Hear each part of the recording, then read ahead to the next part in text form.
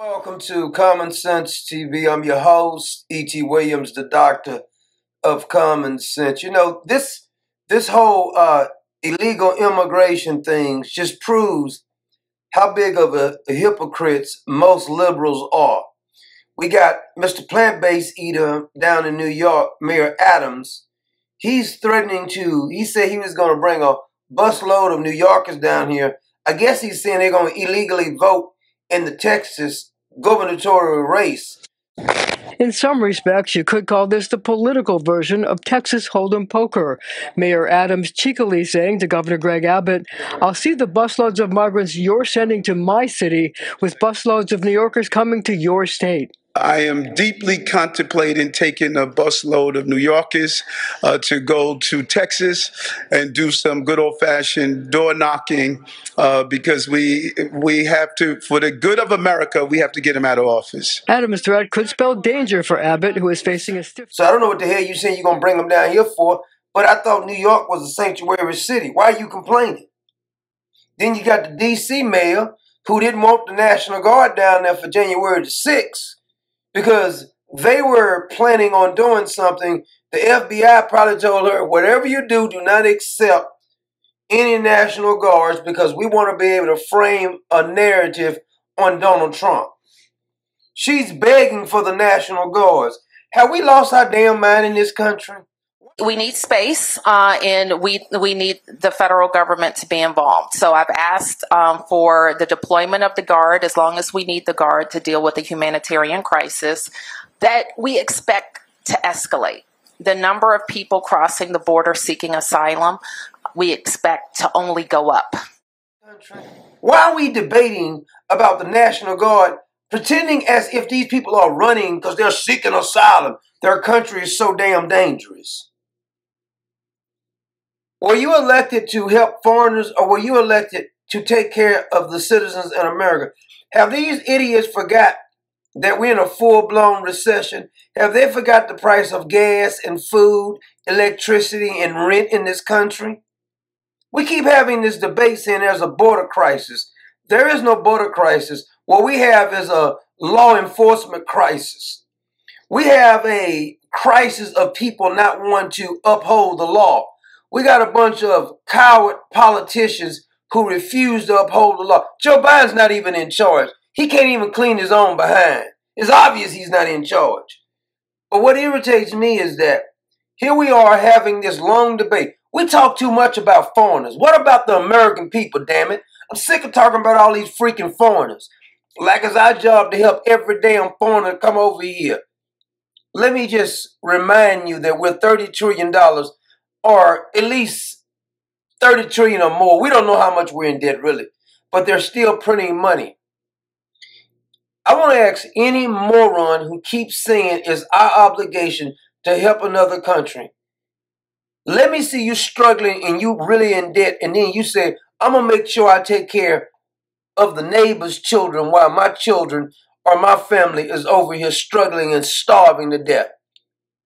Personally, I don't care if your country is a shithole. I really don't care. It's not my concern. I'm concerned about the American people, these filthy politicians who was elected to take care of this country. We're having a debate. We shouldn't even have to be sending any busloads of illegals down there if they were doing their damn job in the first place. But what gets me is that Mayor Adams, which is a sanctuary city, D.C. is a sanctuary city too, is it not? California. Why y'all complaining? Y'all wanted the illegals over here, but you want somebody else to take care of them. Now you're worrying about the National Guard. If you say you're going to send the National Guard to the border, they say that we can't do that. Now they want the National Guard down there not to uphold the law. They want the National Guard down there, I guess, to hand out medical equipment and to make sure we do daycare for the illegal immigrants. We'd have lost our mind. There's no way we can ever fix the problems in this country because we're too damn corrupt. And everybody keeps trying to talk real nice to dance around what we need to do. No foreigners, illegal immigrants, should be getting any damn care. Not health care, not food, not nothing. It's not my job. So if 100 or so people just show up at your house and say, feed all of us, you going to feed them? It's not our job to keep feeding these damn illegals. Sick of this crap. We keep having all these shows and everybody's talking about this. This is a smokescreen, you ask me. Solve the damn problem. Stop feeding them. That's how you can solve that. Just don't feed them. Is there a law in the book say you got to feed foreigners? Because I need to see that law. I don't want to hear about humanitarian efforts. Is there a law in the book that says I'm supposed to feed people who broke the law? Show me that law. There's somebody breaking the country. It's my job to feed me. You're going to starve. Because if I do arrest you, I'm just going to put you back. You ain't getting no food, none of that. Go back over there. What makes it even worse, they get over here and then all of a sudden they want to start telling us how wonderful that country. Why you got your flag still? Go back to your country then. But they come over here and then we having this debate back and forth. This lunatic down here in New York, this Governor Adams down here, Mr. Plant-Based, that plant-based food is going to your head or something, boy. Because it's obvious that it's not a job. You say you got a sanctuary city. You wanted to invite the people from Florida who didn't want that trash being taught to their kids in school. Now you complaining about foreigners? That's what you wanted. Washington, D.C. mayor. She's a lunatic too. She's corrupt to the core. She's complaining you want National Guards down there to babysit some foreigners from another country? Why don't y'all do something about all that damn crime in New York and in D.C.? Crime off the chain. They talking about worrying about the National Guard. Put the National Guard down there to stop the criminal activity if you want to do something. Look at all the time that Adams is spending towards illegal immigrants. They're getting all this assistance doing this while people getting robbed like I don't know what, carjacking and everything else. And you telling me about some freaking illegal immigrant. No, I don't give a damn about it. That's your freaking mind or something. I'm sick of this crap. All this nice stuff is not going to get you anywhere. You don't got to be sensitive. Just say what's on your mind. Why is it our job to take care of a bunch of foreigners anyway?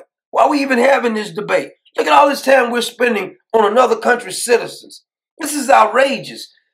How can we ever fix any problems? Well, we got all these problems we need to be fixing over here. Americans are suffering over here. You ride down the street, no matter what city you go to, homelessness, people who are mentally, shouldn't even be on the street because they're mentally messed up. There are some mentally ill people who cannot take care of themselves, walk in the street.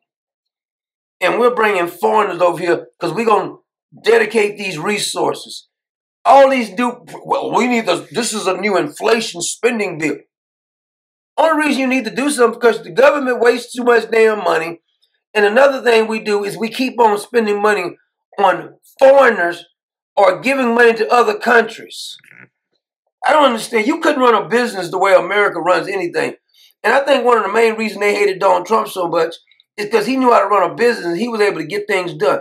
There's too much bureaucracy going on with our country. There's all a bunch of bureaucrats. See, Anthony Fauci was a bureaucrat. When the last time he worked on a patient? He's a bureaucrat. We got too many bureaucrats. These so-called, we're going to get something done. You think Chuck Schumer knows how to run a business? He's a bureaucrat. Mitch McConnell, a bureaucrat. All these bureaucrats are in charge. They don't know how to do anything. These career government workers are bureaucrats. We need businessmen. We need people who know how to get things done. Not a bunch of pin pushers talking about what they want to do. Do your damn job. Here we are having it, but you can tell they pencil pushers because if somebody was running a business, they would say, wait a minute.